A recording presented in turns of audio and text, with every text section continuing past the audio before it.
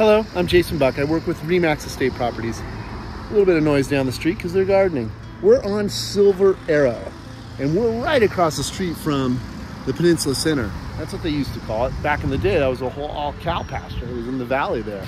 And I love talking about the history. If you're ever interested, give me a call. We'll go have coffee and talk all about how Palos Verdes became what it is, and it is a spectacular place. 5221 Silver Arrow. Let's take a look. This is really nice. I like the colors. The brick and this green go really well, and it looks like they've taken really good care of the place. I like what I see so far. Oh, I love looking through the house to the valley down below. Chris is our listing agent, Chris Plank. Thank you for letting us come in. Thank you. What a nice setup. Skimmed ceilings, recessed sliding surround sound, beautiful doors that are like good shape, and this looks like it was really well taken care of. This floor plan puts the master back over here. Ooh, Brazilian cherry floors. Love that. That's cool. Very nice. Big plantation shutters, travertine bath.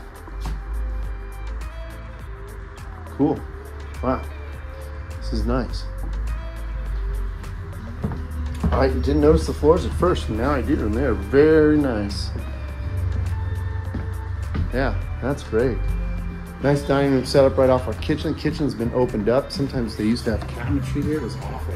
So this is great how this is all open. And still, big drawers and really nice stuff. Yeah, maple wine, that's cool.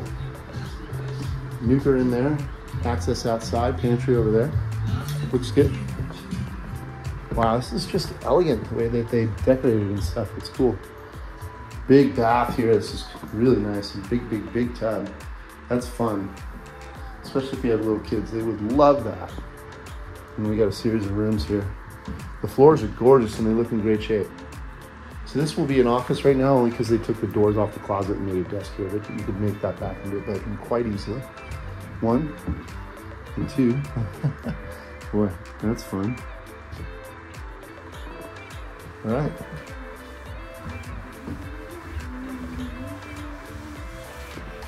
Really nice house. This is the reader, the instrument and the reader.